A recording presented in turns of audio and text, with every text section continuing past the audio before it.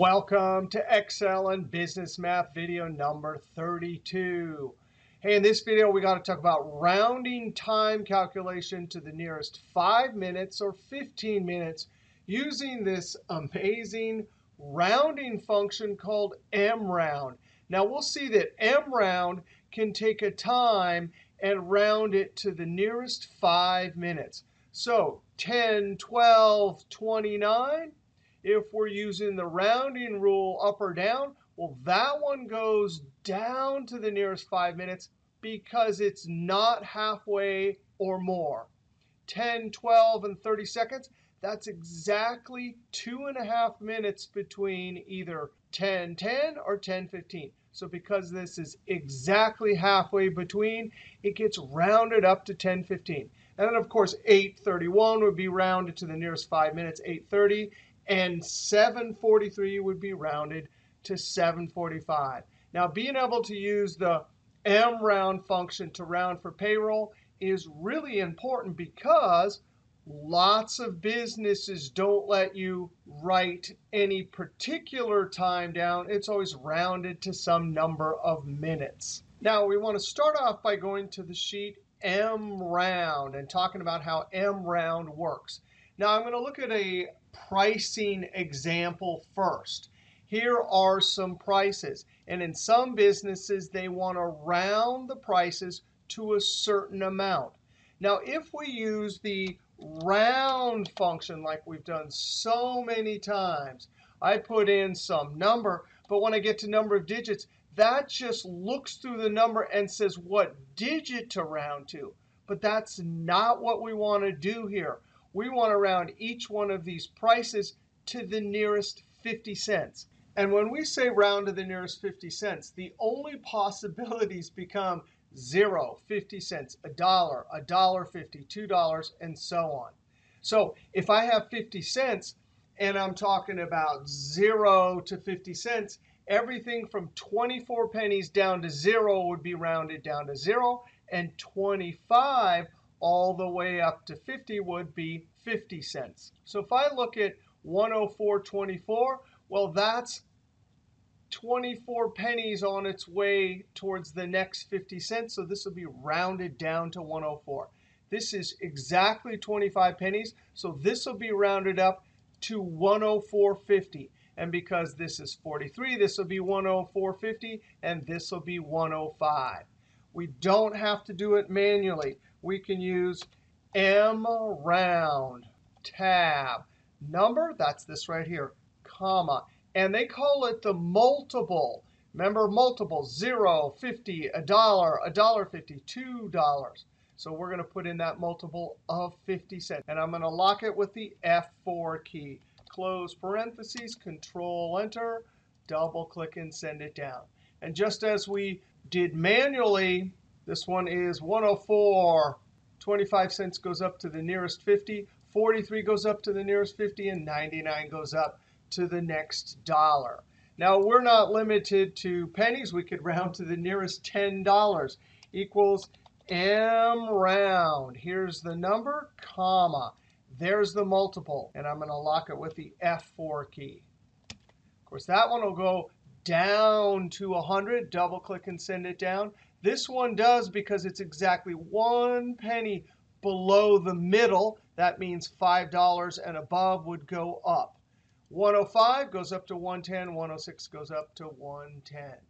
Now let's see how to do this with time. And actually, I'm going to delete this and remove the number formatting, because we need to learn how to enter a time here. Because if I'm going to round these amounts to, say, 5 minutes, well, maybe later I want to change it to 15 minutes. So we're going to enter it in as a time.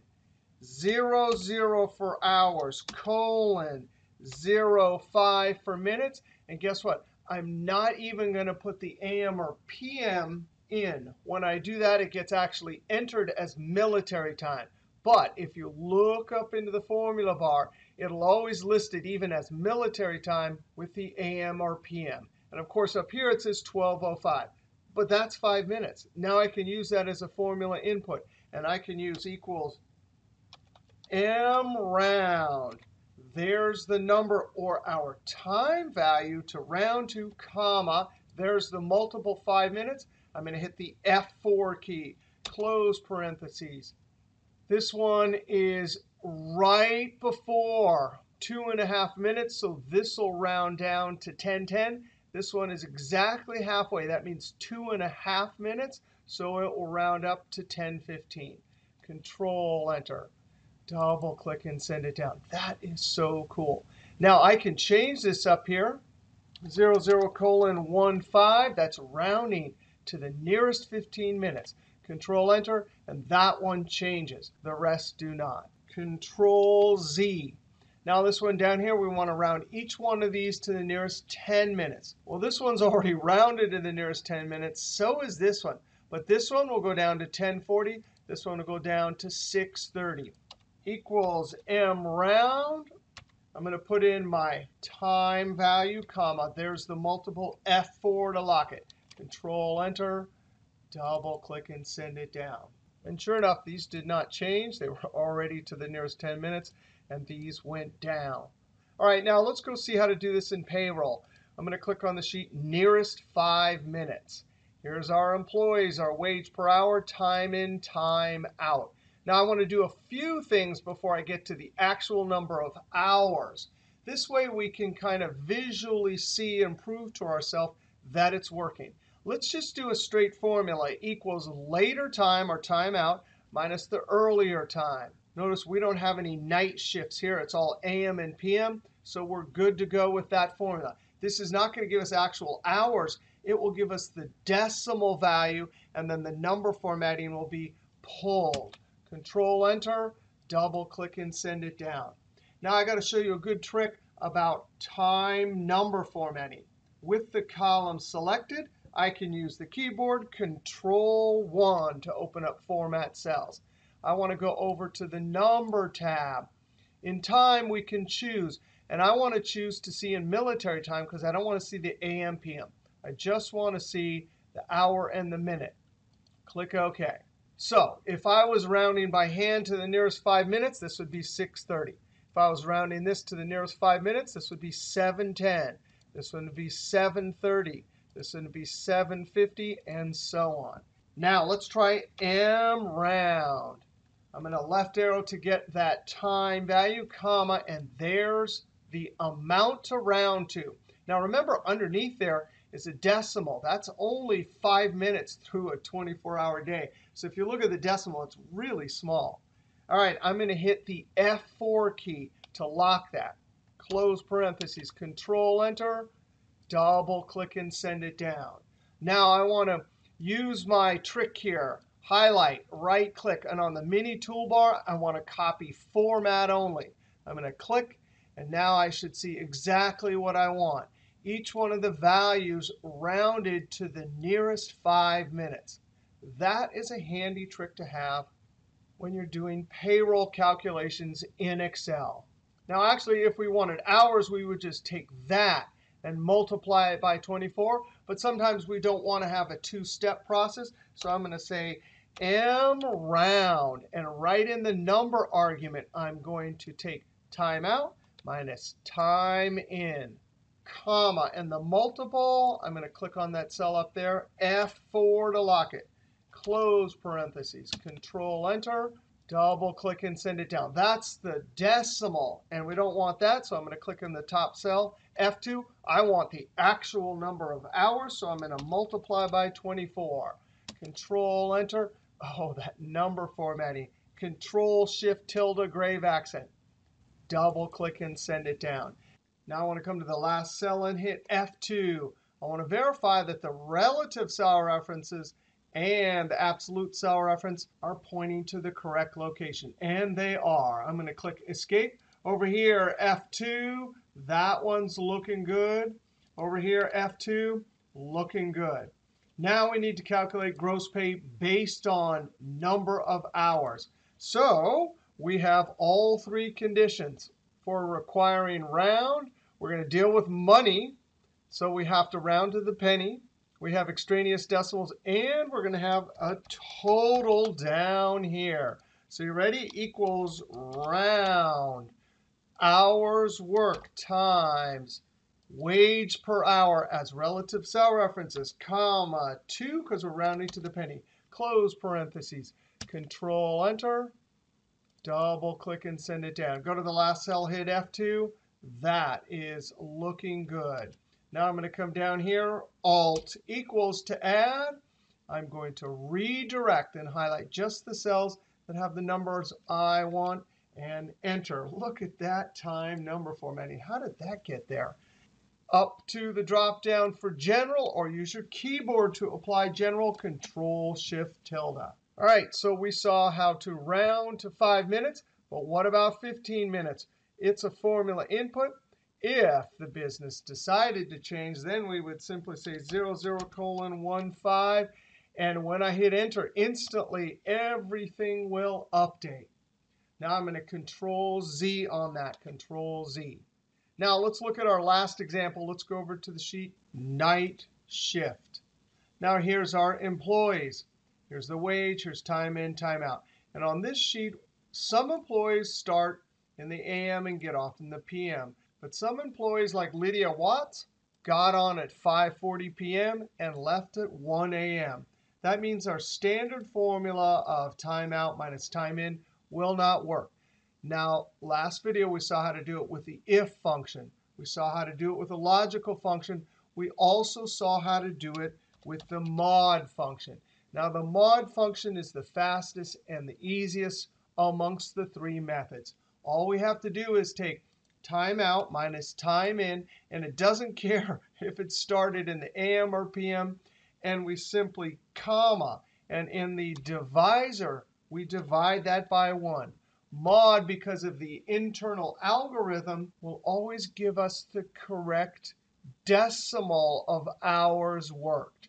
Control Enter. And we're going to keep it as a time number format and copy it down. Now, we have our formula for hours worked as a decimal for day shift or night shift. But now we need to, for each one of these, round to the nearest 5 minutes. So this one will be 625. This one's 720. But this one's got to be rounded up to 625. This one up to 520. This one down to 535. So how do we round to a specific amount? We use MROUND. Number, that's simply the time calculation, comma, and the multiple, there it is up there, F4, close parentheses, Control Enter. I actually want to double click and send this down. And then I want to come over and highlight, right click, and on the mini toolbar, click the Format Painter, click to apply the time number format.